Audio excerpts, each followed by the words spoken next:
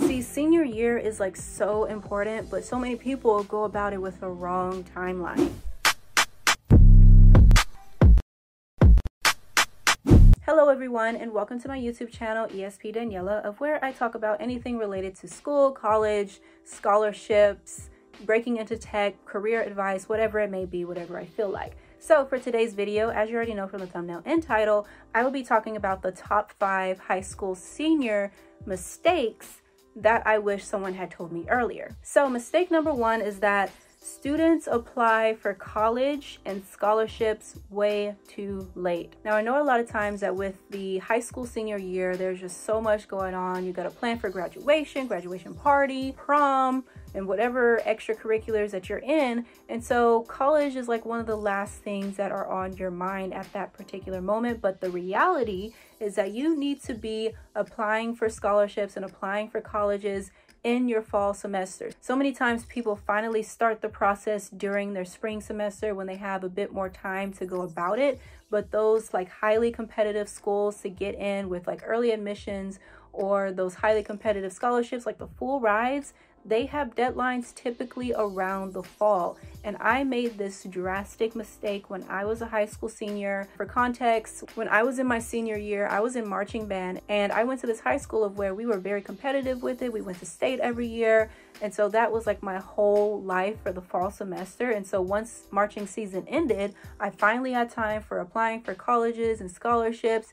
But by that time, a lot of the award money that was giving out more had already passed. And so I was left with like smaller scholarships that were like less than $10,000 and accumulating that over time. And fortunately, I was able to eventually win enough scholarship money to graduate debt-free from undergrad. And I'm also in graduate school studying public relations, debt-free for that degree as well. But anywho, make sure that you stay on top of the senior year timeline. In fact, I have a free resource just for you guys that I have linked in my bio description. Now, this PDF was created by a college counselor who reached out to me via DMs on TikTok. By the way, follow me there for more college and scholarship related advice. But anywho, she created this timeline month by month of what you should be doing during your senior year of high school, as well as alternative routes outside of a 4-year school, such as community college, trade schools, etc. So make sure to download that and use it. Now, another mistake that high school seniors make is not taking the ACT and the ACT tests seriously. Now, I know that there are quite a few colleges that are pledging to no longer require these test scores in order to get admitted into their institutions. However, when it comes to financial need, financial aid, they are still requiring that, especially if you're going down like the STEM pathway.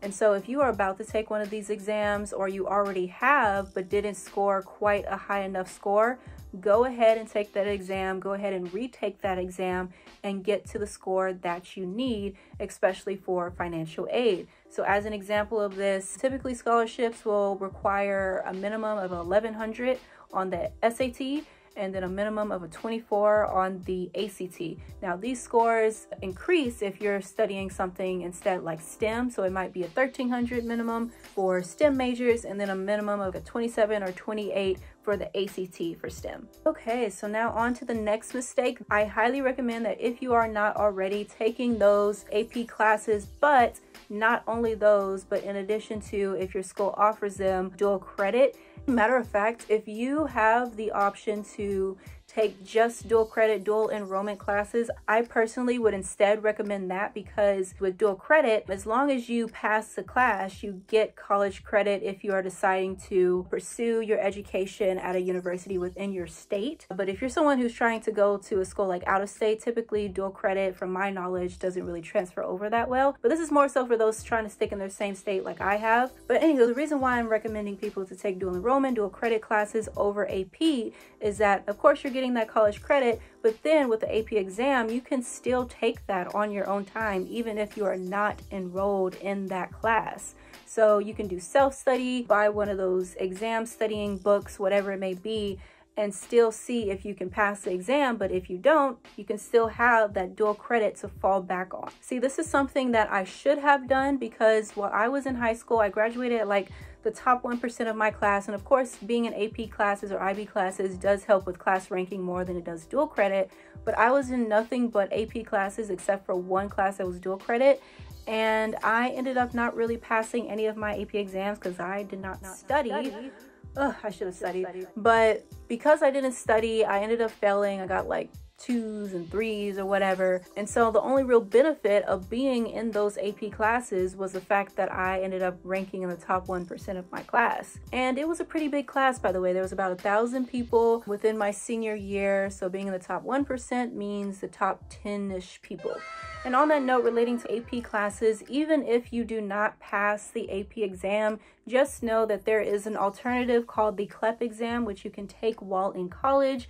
Typically, from what I have heard from people who have taken it, it is cheaper to do and it is easier to pass. So if you are someone who like barely failed the AP exam, but you still want another shot, then make sure to consider checking out the CLEP exam. And I also have linked in my bio description the full differences between the two so you can know if it's the right fit for you. So on to the next mistake. This one relates to negotiating financial need when you are trying to choose between which school that you want to attend to. I highly recommend that you do not apply for just like 1 or 2 universities, but try to apply for as many as possible. You know those posts that you might see on social media of where someone will be like, I got millions and millions of dollars in scholarships. Well, that's likely because they applied for well over 10 schools, 30, 50 schools, and then they just added up the total amount of money that they got between those institutions. And the reason why it is so helpful to apply for multiple scholarships, outside of the fact that you can see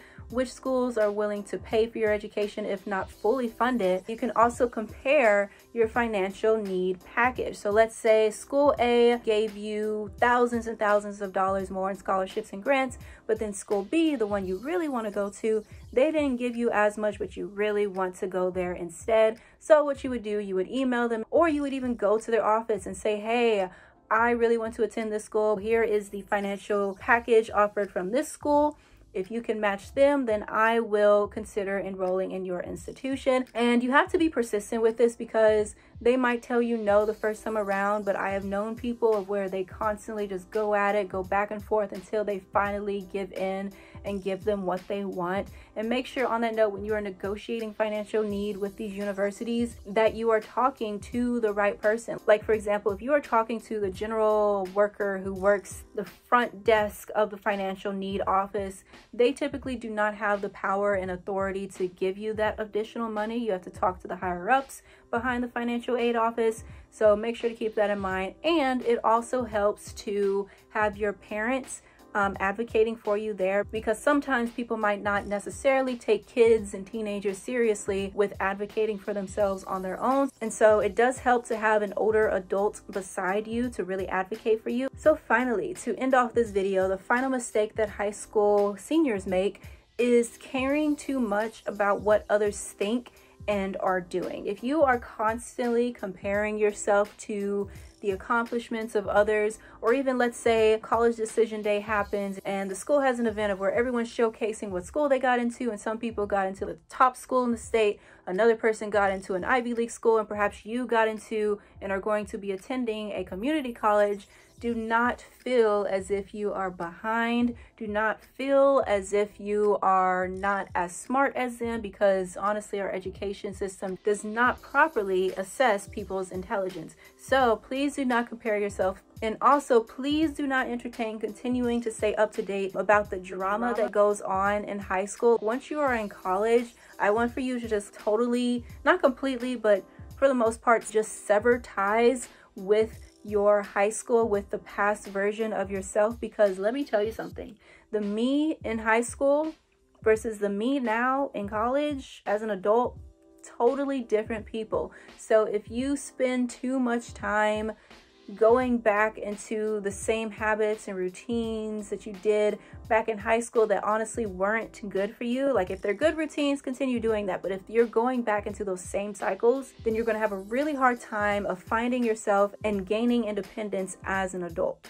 Now that that has all been covered, I highly recommend that you check out all the other videos I have on YouTube relating to college and scholarship advice, and to check out the resources on my website, which show you scholarship resources, even like tech internships to apply to, as well as my book and online course of where I teach my step-by-step strategies to winning so many scholarships between high school, undergrad, and now graduate school. So as you can see, there are all these other ways that you can benefit from my content and expertise.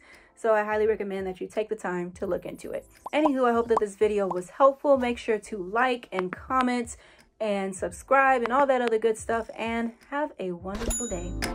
Bye.